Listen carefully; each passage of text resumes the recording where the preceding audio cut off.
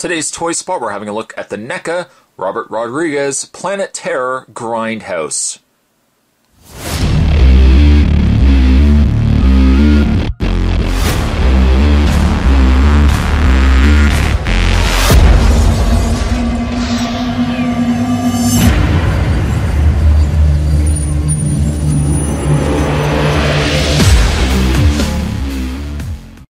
This is Cherry, played by Rose McGowan from the film Grindhouse. This was actually sent to me. Spot was very lucky to get this from a viewer who said, hey, you know what, I don't think I've seen Spot review this, let's send it his way. Well, it did come my way, and thank you very much, sir, for sending this to me. This was a figure that I just never picked up and really wanted to pick up and review. Featured on the front, that real Grindhouse gritty kind of poster back card. Cherry looks like she comes with obviously a display stand and her alternate leg. We'll get into that in a second. On the side, some images, our feature presentation. And on the back, Planet Terror, Rose McGowan as Cherry, Marley Shelton as Dakota, and Quentin Tarantino as Rapist number 1. Rapist number 1. So certainly check out more. You can go to necatoys.com. What I'm going to do is take a break. I'm going to get this opened up, and when we come back, we're going to get a better look at Planet Terror Grindhouse Cherry. There's more heading your way, guys. Don't go anywhere. Stay tuned. Included with Cherry, you get yourself a display base, a required piece, as we'll get into that in a second. Nothing really on the display base, just a basic flat black singular peg that you can peg into the underside of Cherry. You also get, of course, your semi-automatic souped up machine gun leg. We'll get into that in a second. Let's first have a look at Cherry.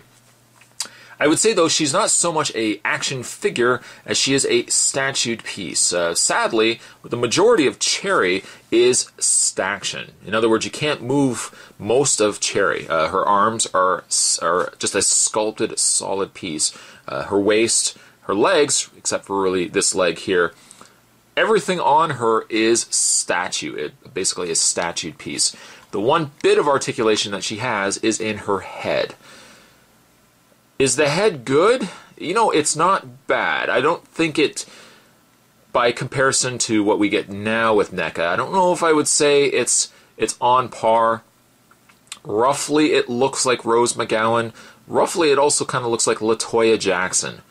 LaToya Jackson. Although I don't think LaToya Jackson really would wear something like this, and certainly would not have one missing leg in its place with a machine gun leg. But face-wise, could have been a little bit better, but it's acceptable, I would say.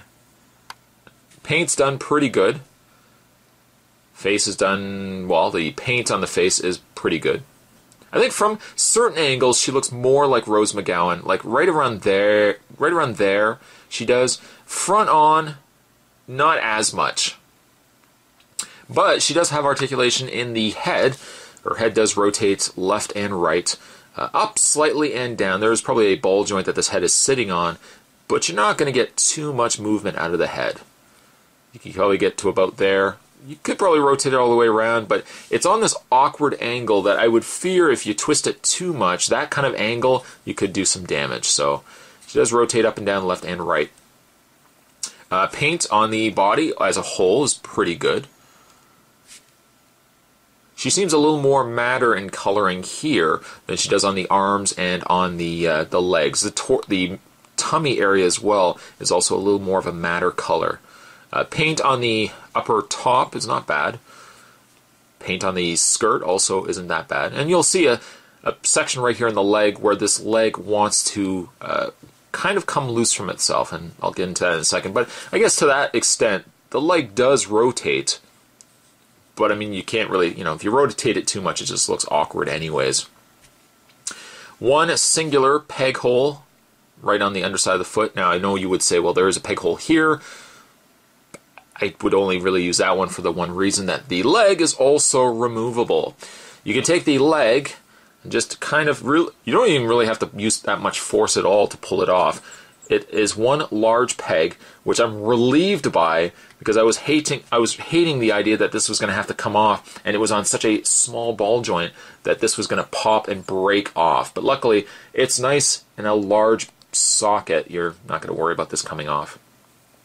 What you will necessarily do with the other leg, I don't really know. This, you could kind of just have it sitting on your dresser. You could put a nice lampshade on it too and turn it into a lamp also if you wanted to.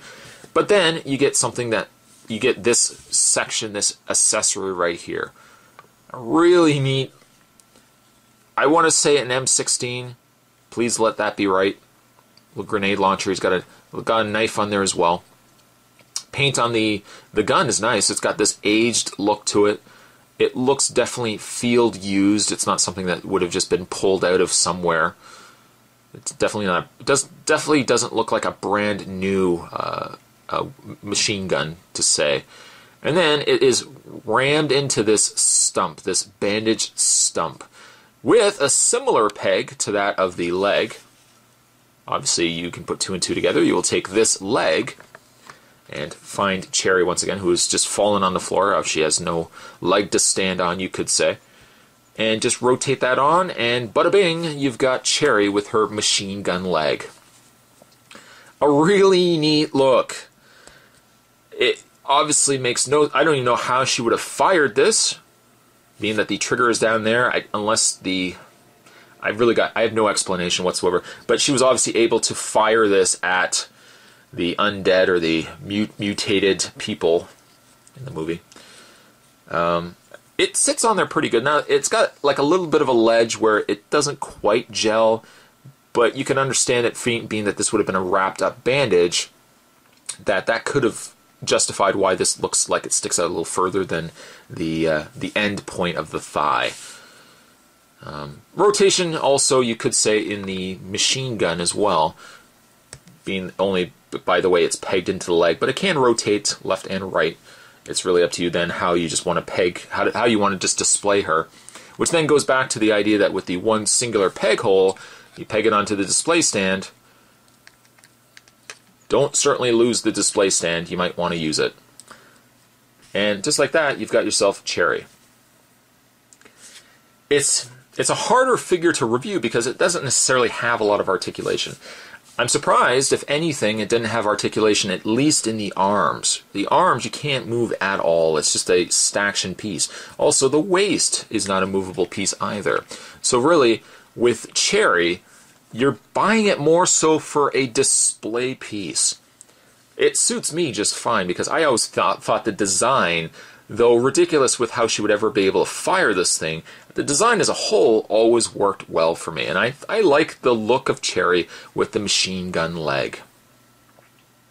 If I could give the Grindhouse Planet Terror Cherry a rating, I would think from overall sculpt is not as good as it could have been, but the look overall of the figure with the leg is a nice look and a nice display piece, which is fortunately the only thing that you're going to have her as, a display piece. I'm going to give Cherry a 6. Today's Toy Spot, and certainly once again thank you to the viewer that was nice enough to send this my way. Cherry is definitely going right up on the shelf. In fact, she probably will go up on the shelf in front of the Grindhouse movies. But today we were having a look at the Neca Grindhouse Planet Terror Cherry. Stay tuned, guys. Spot's going to have more toy spots, certainly other spots heading your way as well. Thanks for watching. See you next time.